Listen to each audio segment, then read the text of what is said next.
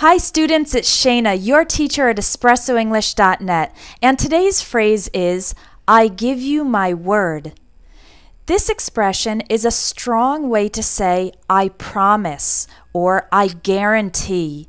Here's an example where you might use the phrase, I give you my word. Imagine that you lied to your boyfriend or girlfriend, and they found out about it, and they're very angry at you.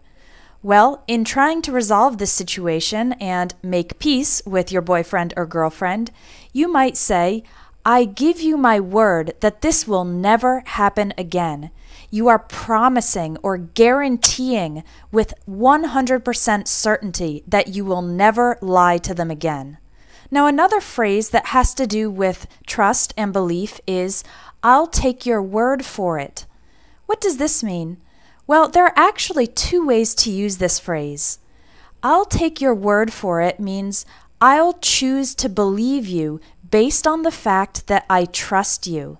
Now, if you say this phrase confidently and directly, then it means I really believe you. For example, if you're at work and you asked your coworker to check some calculations, and your coworker comes to you and says, I checked the calculations and they're all correct. You can check them if you want. You can say, no, that's okay, I'll take your word for it. This means I believe you when you say that you checked the calculations and they are correct. Now, if you say, I'll take your word for it slightly differently, for example, like this, well, I'll take your word for it, then this means you are skeptical. You don't really believe the person. Here's an example of using this phrase in this way. Imagine that you have a friend who really likes to do dangerous things, and this friend just went skydiving for the first time. And he's telling you all about his experience, and he says, skydiving is the most wonderful sensation in the world.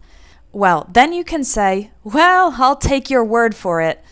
This means you accept what he's saying, but you don't completely believe him, and you don't want to experience this same sensation of skydiving. If you have any questions about these expressions, just email me at help@espressoenglish.net, and I'm happy to provide further explanation. I hope you'll join me tomorrow for the next video phrase.